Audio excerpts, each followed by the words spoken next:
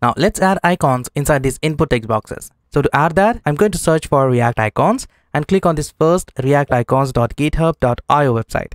And right from here, you can install the React icons inside your project. So let me first install this, copy this command, back to the project, open the terminal, and here I'm going to execute a command, npm install react icons --c. This is going to install these React icons inside my project. Once I have it, let me start the development server again, npm run dev. This will start the development server. Let me close this, and I'm going to back to the top right here. And as you can see, to import this icon, you have to just say import and the icon path. In this documentation, the icon is used from the font awesome icon. Here you have different options, so you can use different icons inside this project. I'm using hero icons. So let's search for the hero icons. Here it is. Let me click on it. And from these icons, I'm using @ icon and the fingerprint icon, this one. I'm going to copy this import statement and then specify that right here. And instead of this icon name, now I'm going to copy this icon name. So just click on it. This will copy this icon name, specify that right here. As well as I'm using this fingerprint icon, this one.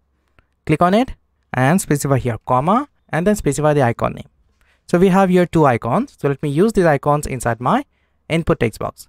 So right down here to this first input text box, right here, I'm going to add a span tag. Inside this span tag, I'm going to add this @ symbol. So copy this component and specify that right here.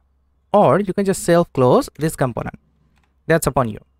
Just add that to this span tag, we specify some Tailwind classes. So I'm going to specify class names, icon. This is my custom class. Then I'm going to add Tailwind class flex, items, center, and padding x 4. These all are the Tailwind classes. Just after that, let me save the changes. You can see I'm going to have this icon here. Let me increase the size of it. So you can access the property of this icon, which is size. And I'm going to specify size 25 pixel. Save this. You can see this will increase the size of this icon. And just after that, I'm going to copy this span tag, specify that to the second input text box right down here. And instead of this icon, I'm going to grab the second icon and then specify that right here. Save this. You can see I'm going to have this fingerprint icon here. Just for that, let me add some styling to it. So inside this form module.css, inside this file, let me add some style to it. So I'm going to first specify the color to these icons. So let me copy this input text, because inside that we have these icons. So I'm going to say here input text. Then I'm going to specify here plus and select all the descendant elements, something like this. And then I'm going to specify here color, which is going to be the hex color. So I'm going to specify here hex color, something like this.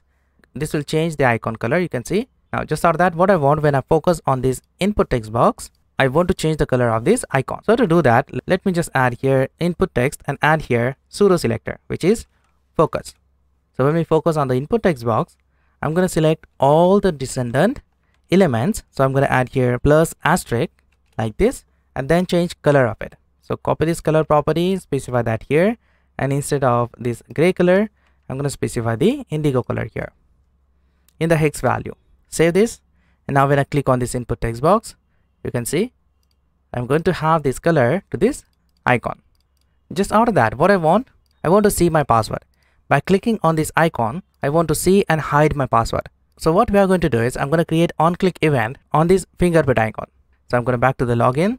At the top, I need to first create React state. So right here, I'm going to say constant. In the array, we need to say show set show. And I'm going to specify equal to sign and say use state. Now we don't have this use state function, so we need to import this. Right down here, I'm going to say import.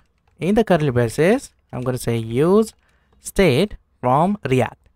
Just after that, to this use state, we specify false value, the default value of this password field. Just after that, what I want, when I click on this icon, I want to invert this show value. So to do that, right down here, as you can see, we have this button here. So instead of creating on-click event to this icon, I'm going to create that on this span tag. Here I'm going to say on-click, and here I'm going to call the arrow function and say set show, and then I'm going to specify here show. And as I said, I want to invert the value. So I'm going to pass here exclamation mark, something like this. Let me save this, and at the end, what we need to do is instead of this type password, Here I'm going to add curly braces and add template string. And then I'm going to add here dollar curly braces and say here show and call here if we have true inside the show, then print text, otherwise print password. Save this, back to the project, and now if I type something here and when I click on this span tag, this will just change the password to text.